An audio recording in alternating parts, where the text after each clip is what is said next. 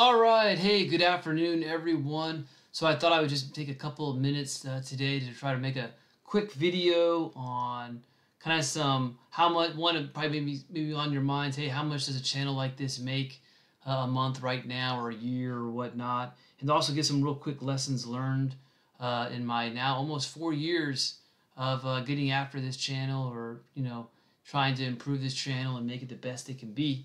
What's really, I haven't really spent, this has basically been a part-time effort. I still have a full-time job, still staying busy during the week, but trying to find some time to do something I enjoy and love and make maybe a couple bucks while doing it.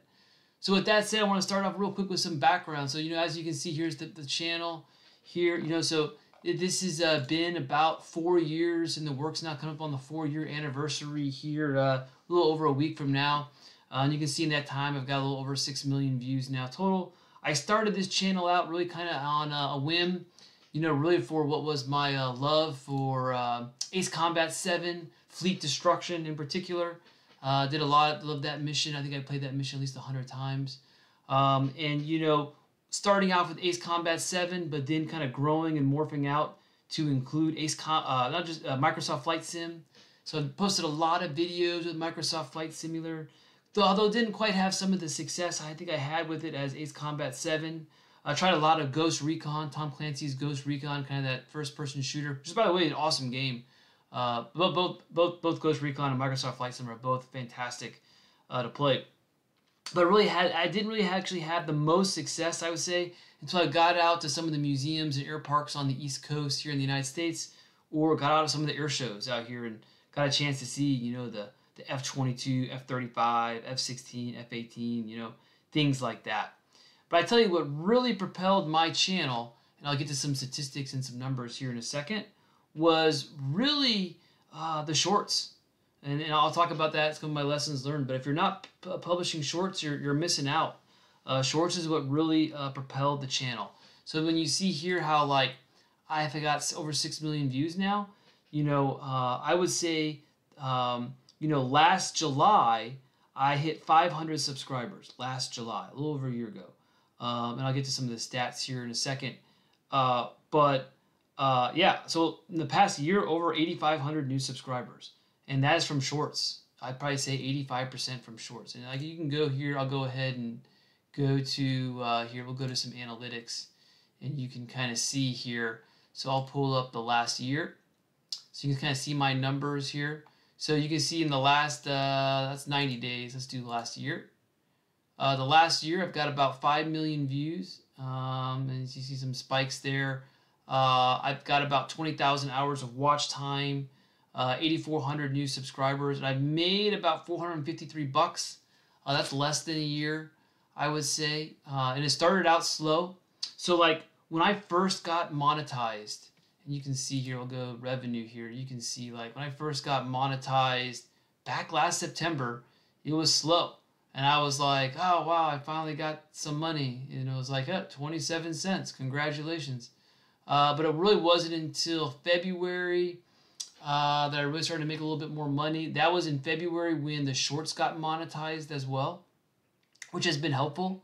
But I'll talk about that here a little bit more in a second in terms of what you really can do to succeed with some of that. Just kind of some implications there.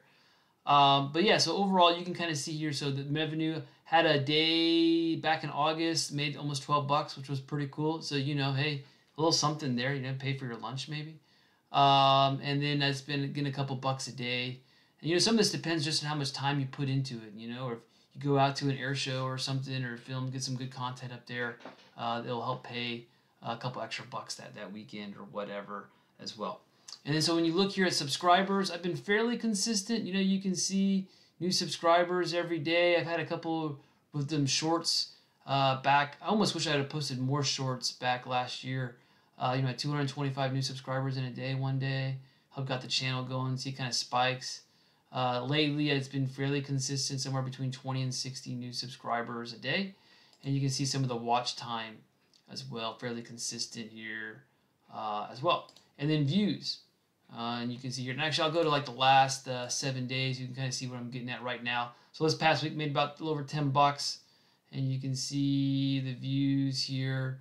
Sometimes it's directly related to how many shorts I post. So Last week, during the week, I was only posting about, I don't know, 3 to 6 shorts a day, maybe a little bit more. This weekend, had a little more time on my hands. I was posting a few more shorts, trying to get creative at it. And you can see in the last 7 days, or let's look at the last 28 days here.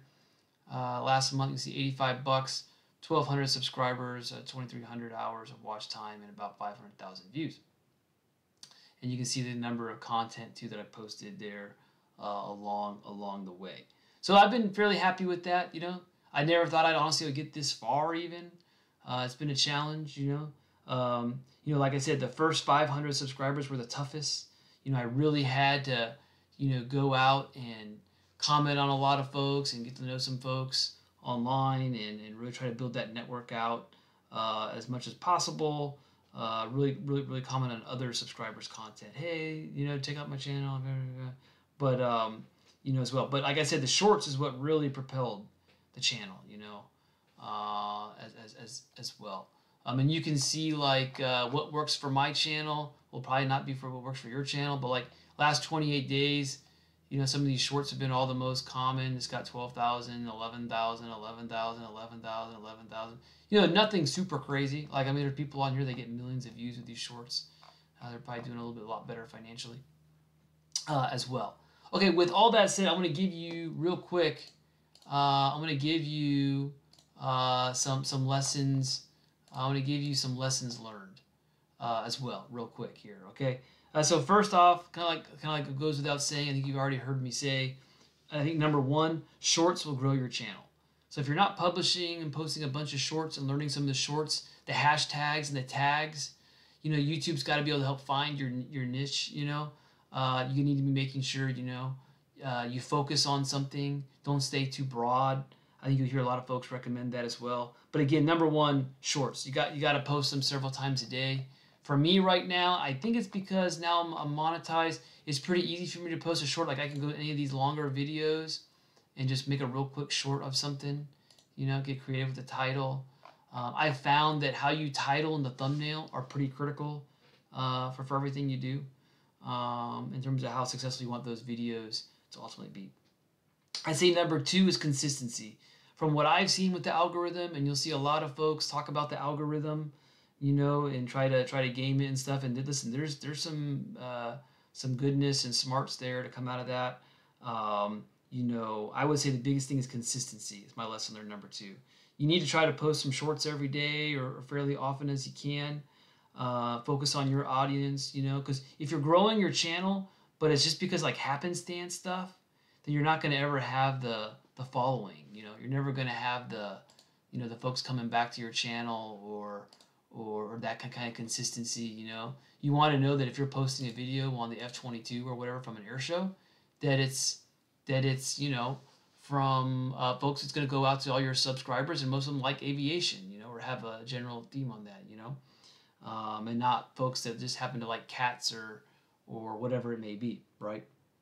So consistency, try to post on. From what I've seen, I've tried recently to improve some of the quality of my content, but it's really honestly been a little bit of a struggle improving the quality of the content.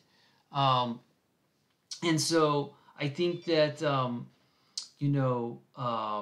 I've really just shown quantity actually can be really critical. Getting as much out there can really be helpful.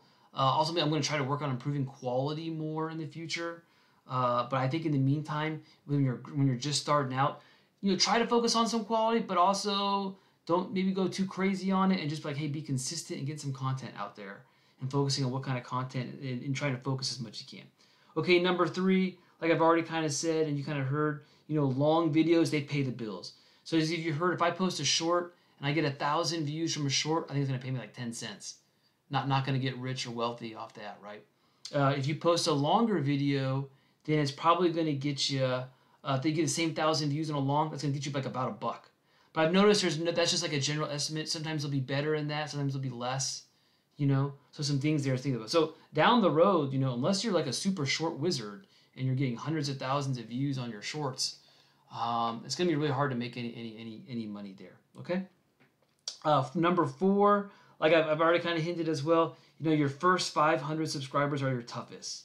That was brutal. It took me like 3 years to get to 500 subscribers.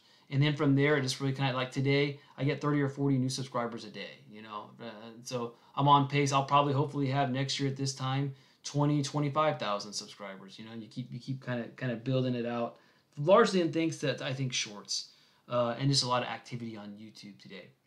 And then last but not least, I would say my last recommendation, and I haven't been able to do this very successfully, but I would say getting your content out to forums, Facebook, X, whatever it is, you know, Discords is really critical, so folks can kind of tie into your channel.